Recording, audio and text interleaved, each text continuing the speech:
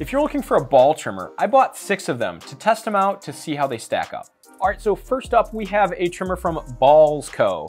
Now, this little guy came from the UK, so it was dead on arrival. But after a quick charge, I was able to test it out. It features a very narrow ceramic blade and has 2 reversible guards cutting at 3, 4, 5, and 6 millimeters. Now, the shortest guard at 3 millimeters is a pretty big jump from the about 0.5 millimeter length you get when you're cutting without a guard. So you can go from about 0.5 millimeter to 3.5 millimeters when cutting with the smallest guard. This is a very basic trimmer, and I'm not sure it's worth the $69, especially knowing that they would kindly sell it to me for $59 if I sign up for their blade subscription. With international shipping, don't expect this guy to arrive too quickly, but with DHL, it also wasn't unreasonable either.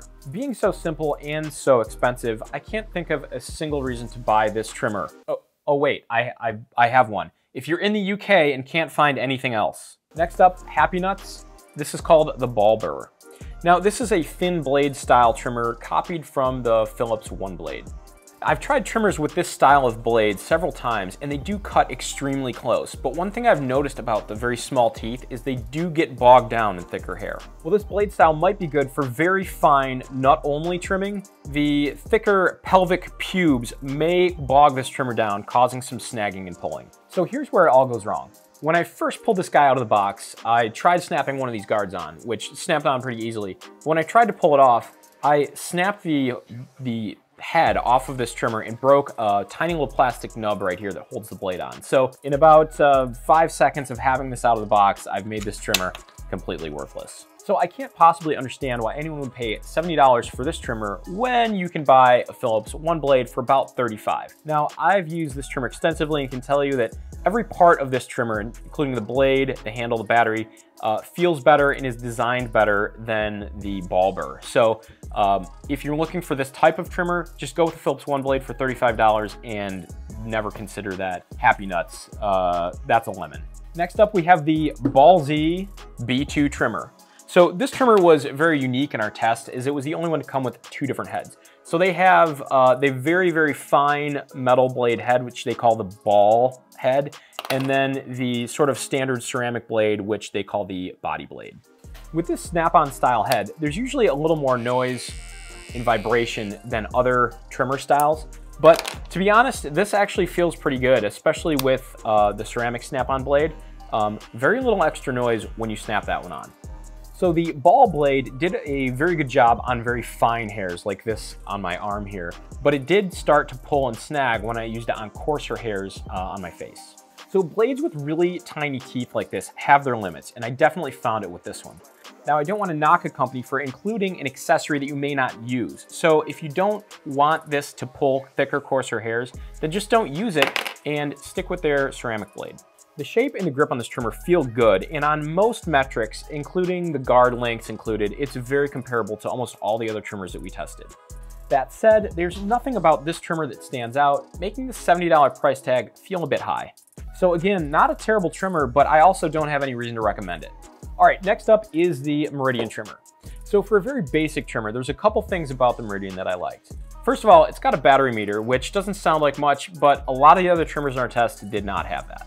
So one other thing I liked about the Meridian was the fact that the blade hinges back here and doesn't completely pop off. So this can make it easier to clean out this back cavity, which is a spot on all of these trimmers where hair can eventually get caught. You don't have to clean this out very often, maybe every month, every couple weeks, depending on how hairy you are, but hair does get caught back here. So this popping this down makes it a little bit easier to clean out. So with this blade that pops out, one thing I wanted to note is the lubrication on this blade. So all these come from the factory with a lot of lubrication on there. And I want to note that if you are rinsing these underwater, there's a good chance you're going to wash that lubrication off over time. So if you're going to rinse it, dry it out really well and add more lubrication back to the blade. The Meridian trimmer comes with 2 reversible guards, cutting at 3, 6, 9, and 12 millimeters. So with this one, the guards do go up to a very long length. 12 millimeters, really not practical. 12 millimeters, really not practical for cutting any type of body hair. It's really just too long. And again, that same range problem as the other trimmers, with the trimmer without a guard cutting at about 0.5 millimeters, and then jumping all the way up to 3.5 millimeters with that first guard on. All right, so at $74, it's pretty expensive for such a simple trimmer, and I don't love the fact that they want to charge you an extra $8 just for another 1-year extended warranty. That should probably be included anyway. If you want a more detailed review on how the Meridian trimmer stacks up against Manscaped, check out that video linked in the description below. All right, next up we have nuts. So I'm a little confused here. I think the company name is Nuts. The website is smoothnuts.com, and the product is called, let me get this right, the trimmer is called the Ball Blade 3.0, unless you're a woman, and then it's called the Body and Bikini Lady Shaver. So this trimmer is very comparable to a lot of the other trimmers we tested today with a very short cutting ceramic blade, this one only including one little guard, and I'm not even sure what that cuts at. So one thing I wanted to note, I thought this thing was completely dead, as when I came out of the box, I would press the button, couldn't get it to do anything. Until my 10-year-old son showed me that if you hold the button down for 5 seconds or so, it turns on. Now, why they do that, I have no idea. Super annoying, but just note that you actually have to hold that button down if you want to get it to work. So this thing ships from the UK, is sold in pounds, and they charge for shipping, which would obliterate any savings there were. Overall, no reason to buy this. Can't find one reason to recommend it, except again, for that same reason.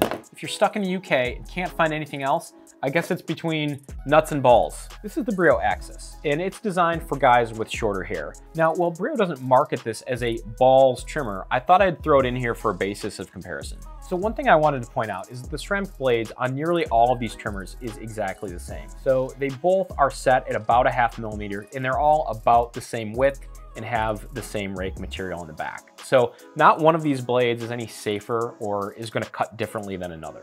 So the Axis has a little bit more of a complete cutting range with the 1 to 2 millimeter guard, so there isn't quite that jump all the way up to that 3.5 millimeters that most of these other trimmers have. I also wanted to point out that the Axis is probably the only trimmer in this test that is not waterproof. And I want to point out the fact that I highly discourage anyone from rinsing the blade underwater or trimming wet hair.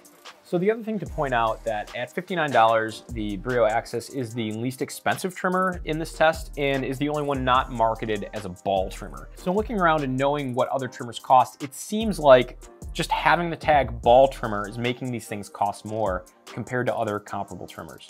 Next up, the Manscaped Lawnmower 4.0. So the Lawnmower 4.0 is another very basic trimmer, very similar to the others that we tested, with a short cutting ceramic blade that's fairly narrow. One thing I liked on the front, there is a battery meter. Just like the Meridian and the Axis trimmers, it's always nice to have the battery meter right on the front there. Okay, so at first I was super confused about the Manscaped guards because there's 2 guards and they say that this is a 3 and 6 millimeter guard. So what they're doing here is the 6 millimeter is when you click this to the first setting, and then the 3 millimeter is if you push down further. Just something to note there, if you're going for the 6 millimeter and you push a little bit too hard, it's gonna click down to that 3 millimeter setting. One feature to note on the Manscaped that I think is handy is the travel lock, but you have to press the button 3 times to get it to lock, which is a little awkward, but overall I think a good feature to have. Just like the Meridian, I think that both of these trimmers could really benefit from having a 1 and 2 millimeter guard to give you that shorter cutting length, which I think is super important for body hair. At $89, this is the most expensive trimmer we tested. They charge you an extra $5 if you don't want to subscribe to their unnecessary blade replacement program. So you can get it for $5 less if you subscribe, and then I'd recommend immediately canceling. So here's how the pricing works down. If you don't want the subscription, you pay $89. If you do subscribe to the blade, you get $5 off. So as basis for comparison, the Brio Axis trimmer is extremely comparable on just about all measures and is the least expensive trimmer in our test at $59. Okay, so conclusions.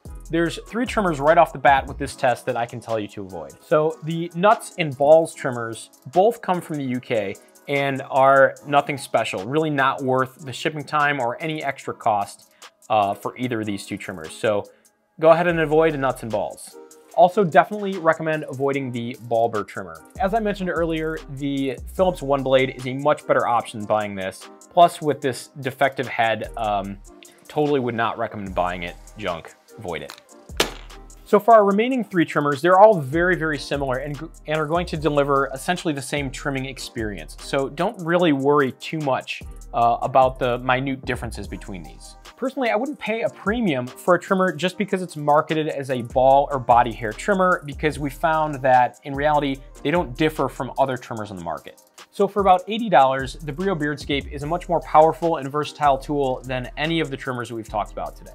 I am obviously biased because I did help design this trimmer. If you want to learn more about the Manscaped vs. Meridian trimmer or any of the other trimmers we've reviewed, check out our other videos. Thanks for watching.